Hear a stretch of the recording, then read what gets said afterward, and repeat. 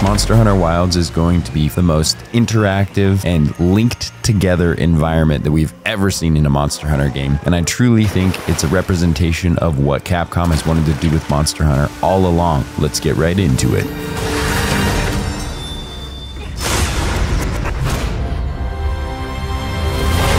Everyone, my name is Buck. We're going to dive into some of the crazy things we've learned about the environment and just how intricate it is from the TGS showcase. I'm not necessarily diving into every detail about what we saw at TGS, just some information that we learned that leads us to a deeper understanding of how intricate this world actually is. Uthduna. Something I find quite interesting that when Uthduna body slams into the water, creates a tidal wave. Now this tidal wave seems like it doesn't necessarily do damage to you, but it's going to slow you down. There's a number of different monsters that have different situational attacks that will utilize the environment. Uthduna automatically does this body slam attack, and if Uthduna is conveniently enough in the water, the tidal wave happens. This is where I think the separation comes from other monsters that have attacks that utilize the environment compared to Uthduna, because Uthduna is just doing Uthduna things with the body slam attack, and yet we get the tidal wave whenever she's in the water. It seems like a new mechanic that is implemented in Monster Hunter Wilds that we have not seen before,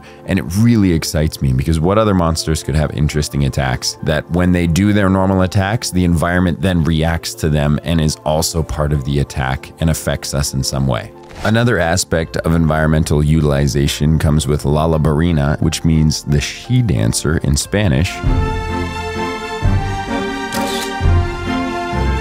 And this doesn't have to do with Lalabarina attacks, but simply the fact that Lalabarina creates red web due to the red water that is actually all around within the Scarlet Forest. There's a couple different ideas on why this water is red. I was researching it a bit and I discovered something kind of interesting, which talks a bit about something called a red tide, a natural phenomenon that occurs when microscopic algae grow in excessive concentrations. But an interesting fact about a red tide is it can also cause a central nervous system paralysis in fish. So, Lalabarina does have paralysis as its status effect, with its little blooms that float down, and also your weapons do have paralysis attached to them. Got me thinking, what if the Scarlet Forest isn't necessarily a bunch of rivers and ponds and whatnot, but is actually inlets from an ocean, and you have a tide that comes in and this microscopic algae that can really mess things up and also can help Lalabarina be more of an effective monster as far as destroying us and carting us. Now that we've talked about two separate large monsters, I would like to discuss Turf Wars. Turf Wars are definitely back. They look awesome as always, and I'm pretty excited about them. Something interesting we found out from the TGS demo is that Turf Wars are going on all the time in the world, whether we're there to see it or not. This also brings in a whole nother aspect of how crazy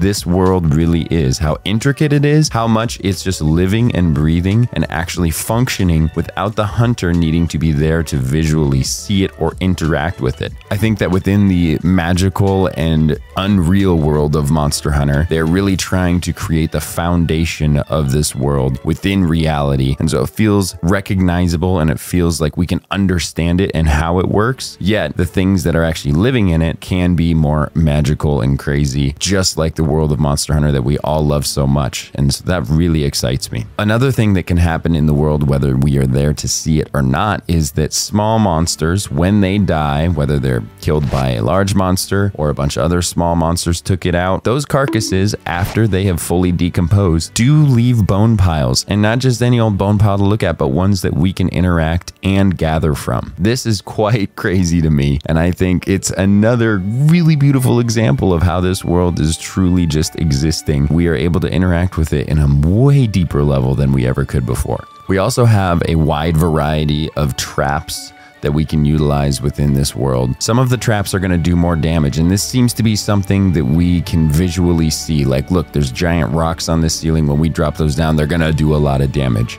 Others might not do as much, but there is a variation in that. And some way that we can interact with this is also with our new luring pods. We can hit a monster with a luring pod and basically gain enmity, kind of like we did with Behemoth in Monster Hunter World. We still have that same red line, and we can lure that monster to wherever we want for traps, whatever we would like to, or just bring it to a better place to fight it. So this is really exciting as well. An insight that we gained from TGS as well is that these little fishy boy monsters can actually smell blood in the water. So if we start fighting a monster that is probably within some sort of circumference, they're gonna swim over there and start attacking that monster as well. They're basically piranhas, giant piranhas. On top of that, it seems that there's some thorns on the side of walls that if a monster walks by them will actually cause it to bleed, and the same effect will happen. These little fishy guys are gonna go after it once they smell the blood in the water. We also have a little bit of a preview on some of the endemic life and how it interacts with even plant life. We have the Venus flytrap that after this little bird lands on it,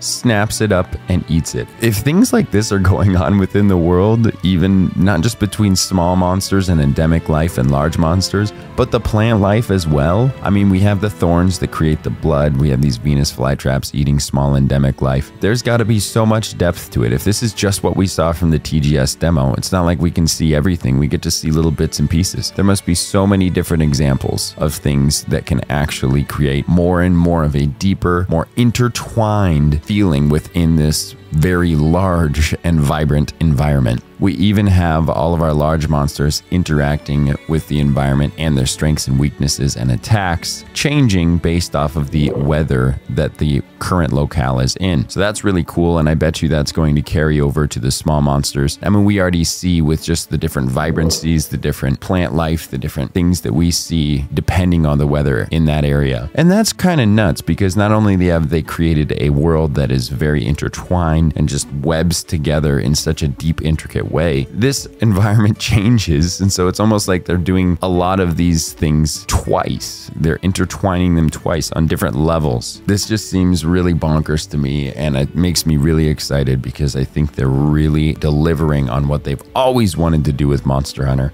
Even something like the save slot menu, we actually have our hunter within the world already, and it's so beautiful. It already kind of gives off that adventurous vibe of like, look, we're in the world, we're ready to go. We're gonna go out, we're gonna kill 69 monsters, then we're gonna go back to our camp, and then we're gonna do some random stuff and go back out and kill 69 more monsters. You know the drill. Like, this is gonna be fantastic. One other thought I would like to bring up is we definitely saw, of course, our wonderful monkey boy Congalala coming back. And it got me thinking, with the way that the environment and the monsters are so intertwined, I wonder if we can venture to say that some monsters might have a higher chance of returning in Monster Hunter Wilds than others, depending on the way that they interact with their environment based on previous titles. Maybe the Monster Hunter Wilds team is looking for opportunities to really let that shine. We have Congalala's ability to eat mushrooms and create different attacks. That's an interaction with its environment. And maybe other monsters from previous titles will have a higher chance of returning if they have more of an interaction with their surrounding environment. I don't know, who knows? But this is just an interesting idea, something I got thinking about, and maybe you can think about it too. Who fully knows what we can expect, but I do expect it to be way more in-depth and way more intertwined than we realize. I know this is just a couple examples of how the environment actually works, and I know there's a ton more to go over from what we saw and learned in TGS, but for now, I just wanted to dish a few things out to help us to really start thinking about and understanding how crazy this world is going to be, how exciting it is going to be to explore it, to adventure in it, to go on tons of monster hunts, and to just spend time wandering around enjoying the beauty of the whole entire world and all the locales, different weather states, all of it. It's going to be really, really fun. If you enjoyed this video and you look forward to maybe catching some more insights on Monster Hunter Wilds, you can consider subscribing. I'm just starting my YouTube journey and I would love to have you along, but I hope that you gained a little bit of insight from this. And I'll be diving into other topics and other aspects of Monster Hunter Wilds that we can get excited about in the future videos, along with Monster Hunter in general. So I hope to see you in the next video, and I will catch you later.